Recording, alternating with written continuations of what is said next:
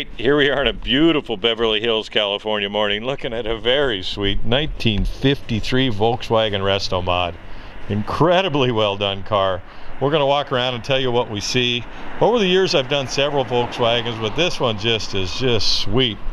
Very nicely done.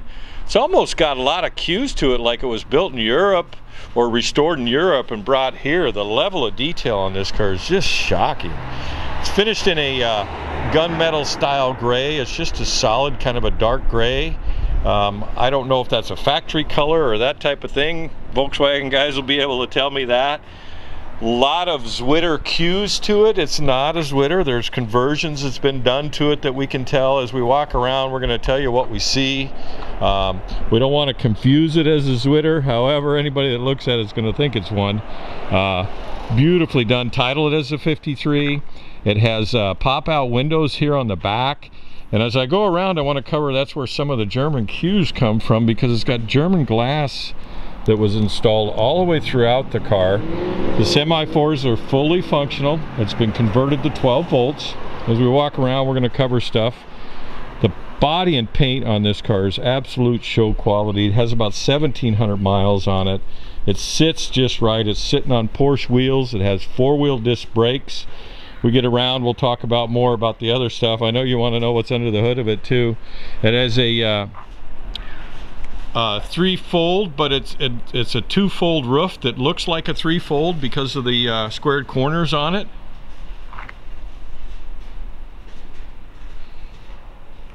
Antenna here. Underneath the bonnet, when we get under the bonnet here, we're going to, after we get around done the walk around here, I'm going to take you underneath the front first to really share the level of quality and the cloth wiring that's done on this car. It has Porsche headlamps in it. It has, that's where the Zwitter's cues come in from. It has 53 and earlier style split bumpers on it. Split bumper design, I guess is what they call that. You can see the finish here. It's just beautiful. The owner's with me if he needs to answer any question while I'm walking around. I do a lot of different kind of cars. I don't know everything about everything, but I know enough that this is a very high quality build on this car. Again, the Porsche wheels. We're going to get inside. Underneath the engine compartment in the back there is a 67 912 Porsche engine that's detailed to the nines, just like the rest of the car. You'll see the square corner folding roof here. A lot of nice little details. It does have wipers. He's taking the arms off for the look. Don't mind the little bit of dust from the tree on the top. We had a squirrel up there that was creating some havoc and shaking on the car while I was doing this earlier. Again, semaphores are fully working. All the glass in the car, like we talked about, I'll show you up here on the front wind wing, is German. All has like a factory tint or feel to it.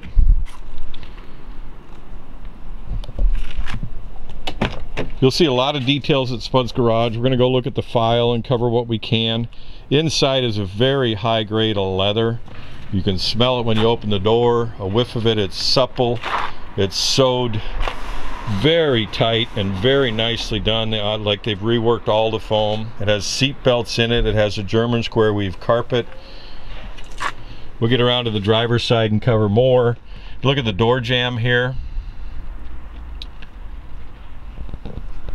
Every corner of this car is just beautiful. We'll get to the bottom side. It has an ARC audio stereo system in it that's underneath the rear seat, and it connects to your cell phone there.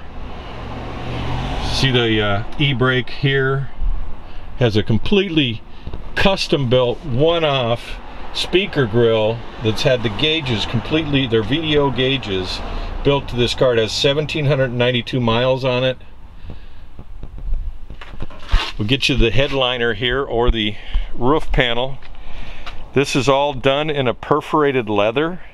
It's not a vinyl. You can see the lights, dome lights are working on it. We'll flip the seat up. There's a battery tender cable there on the floor.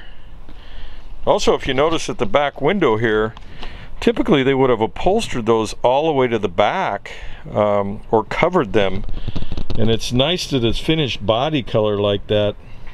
Just incredible.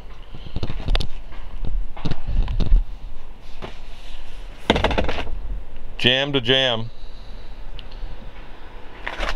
Very special 53. These door handles here are split handles. A lot of detail. They put a map pocket on both sides here, or a little door pocket. I don't want to scratch it with my nail. I'll get my hands out. But there's a little pocket in the door for sunglasses or registrations, that kind of thing. All the pedals, I'm going to come back in here again. I keep seeing stuff, or polished pedal assembly here. You'll see the audio speakers. Again, make sure you hang on to the end of the video if you want to see a really cool built 53. Nicely done Resto-Mod. You will draw crowds at any Volkswagen event or almost any car show with this beauty. Runs and drives, there's absolutely no issues with it. Has 53 and earlier hard taillights on it. Again, split bumper design in the rear. Has a removable rear panel here so you can get the engine out. Stainless exhaust on it. It has a convertible rear deck lid, which gives you additional vents and cooling in the back here. The back window here has Zwitter aluminum trim on the split. A lot of neat stuff on this car. I'm sure there's going to be the Volkswagen guy that sees more than I see. Again, the hard taillights. Again, stainless hardware. You'll see a lot of little stainless hardware cues throughout this as we do the walk around here. Sick. Fun car. It even has little stainless caps on the hinge pins here. Again, the German glass in it. Have I missed anything yet, Paige? Oh, the trunk handle. I want to cover the trunk handle. That's specific to the engine handle for access.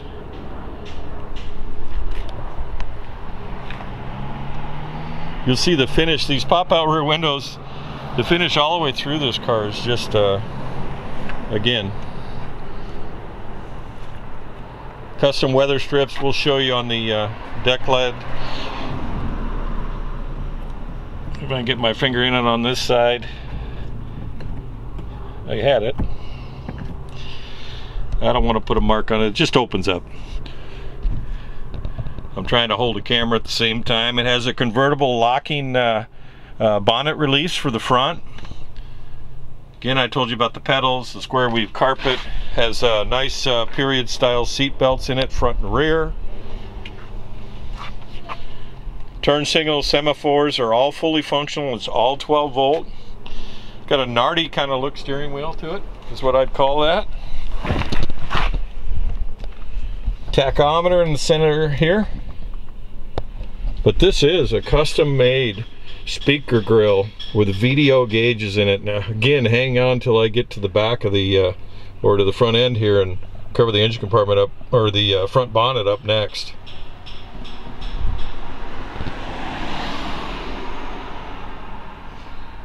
Very sweet, very, very sweet. All right, I'm gonna hop out of here. Bite you in. Pardon my camera moving around there, but I'm pretty tall. Getting out of there is a little tougher for me. Give you one more good sweet look at the interior. Tell you to get in, and certainly if you're interested, you want to hang on to the end of the video. Okay.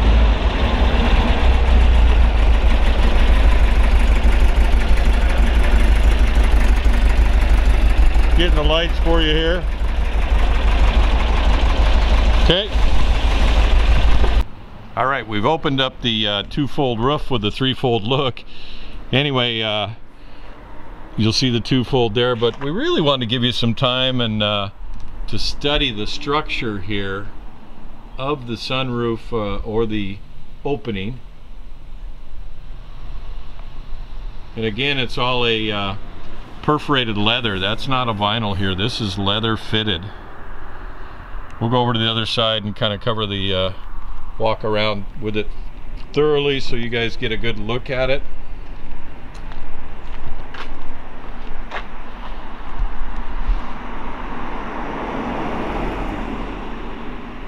the drip rails, and then you'll see the front here. All right, we'll get you in the front end here. We're going to spend some time in here and cover this for you. The level of detail, I told you during the walk around that I really wanted you to study as I get closer throughout this video to watch some of the stuff and look at it. The cloth wiring, let's cover the VIN first. It's titled as a 1953 Volkswagen. We've taken pictures of that and it's at Spuds Garage. A lot, if not, the hardware on this and the level of detail is just unbelievable. A lot of stainless fasteners were used throughout. You'll see all the stainless hardware on the front here. But the main thing is you really want to look at the wiring on this. It's just beautiful. All cloth covered wiring. We're going to get up to the harness here in a minute. The well here up front, the spare well, is very nice. Level of finish is the same throughout. I would call this show. We're going to get up here to the fun part here. The fuel tank looks like it's been powder coated. The hood is really snug. You know, these are typically pretty loose, kind of floppy when you open them. This one's not that way. We're going to carry on here and show you it's got gas shocks on the front hood here. You look at the wiring, they up into the corners here. The door jamb or the dome light switch right down there. Again, stainless. Nylock nut fasteners throughout here. You'll see the cloth wiring. Again, the finish here is just as nice as the rest of the car. I mean, somebody spent a lot of time taking a look at the connectors there. It's got a VDO fuel sender in it. They've totally reworked the dash. We talked about that on the inside. One-off custom dash, and this is just incredible. But look at that wiring here. Cloth wiring. Zip ties every inch or so. Wipers are fully functional. The arms are off the car.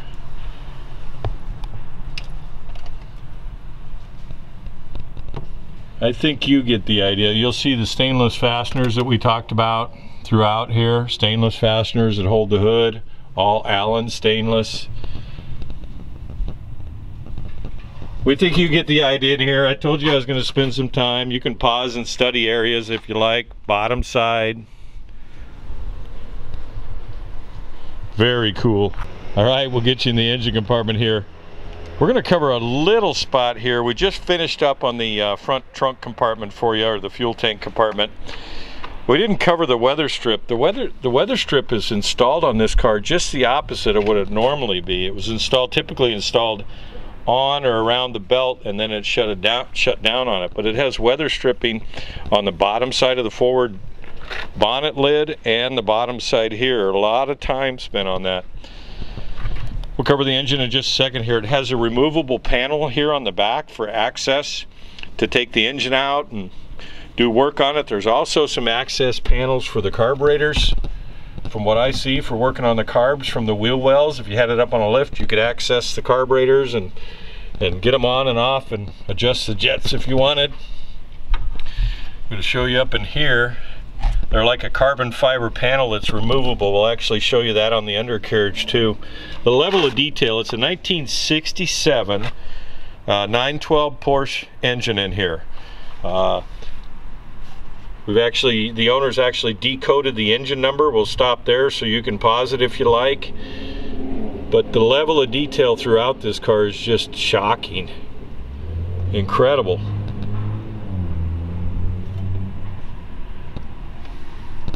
Wiring, the cloth wiring carries all the way to the back here. Weber carbs. Well, those are Solex.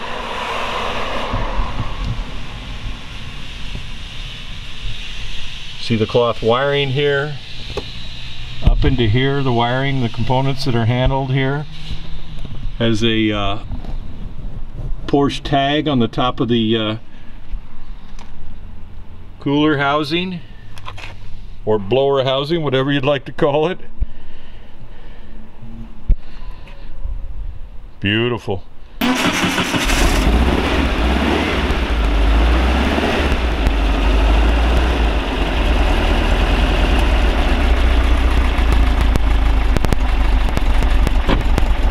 About 1,700 miles on it.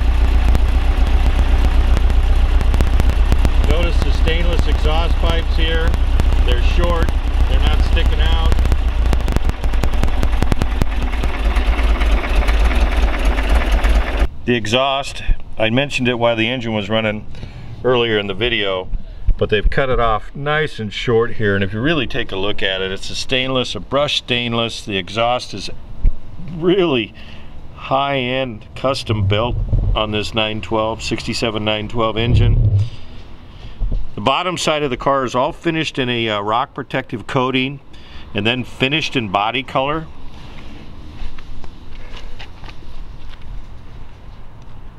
You'll see the exhaust system here.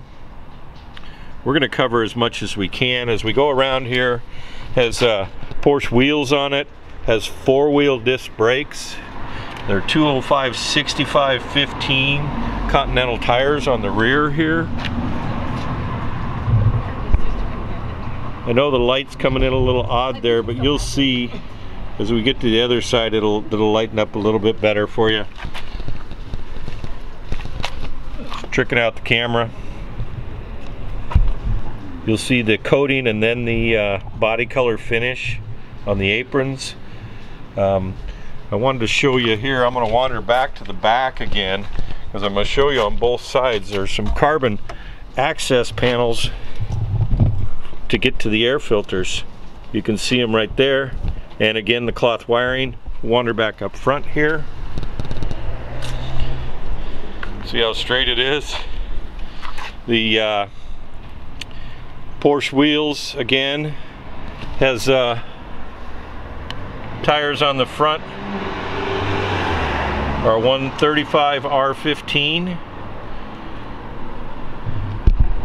See the floor pans.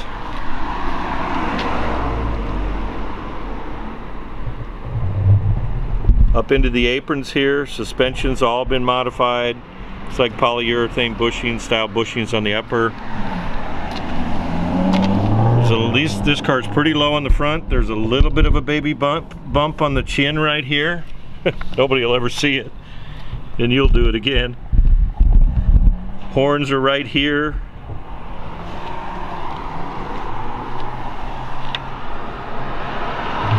My butt knocked off here on the road. You'll see the floor pans and the finish throughout. Man.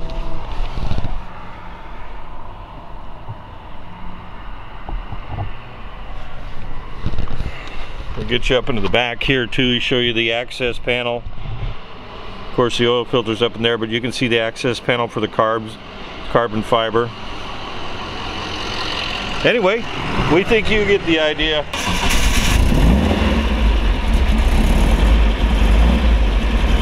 Alright, he's taking it back to his garage. Could be going to your garage. Make sure you go to Spuds Garage.